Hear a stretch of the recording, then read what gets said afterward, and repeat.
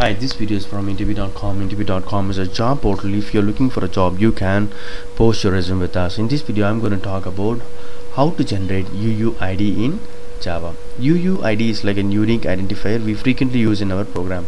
What is the usages of UUID? We can create random file names, we can create session ID in web application, transaction IDs, and we can use it as a primary key in database, replacing the sequence or auto-generated number.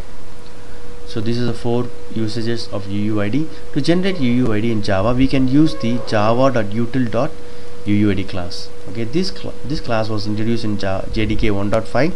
If you have 1.5, you can start using this class, and it is unique across the applications. I have written simple code to generate the UUID.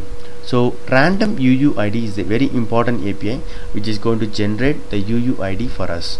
So let's debug this and check how exactly it works. Okay, so I'm going to start the debugging now. So let's see.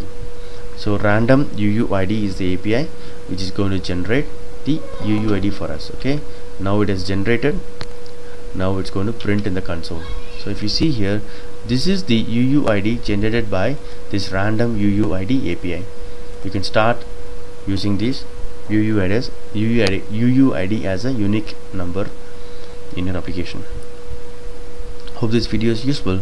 Thank you and all the best.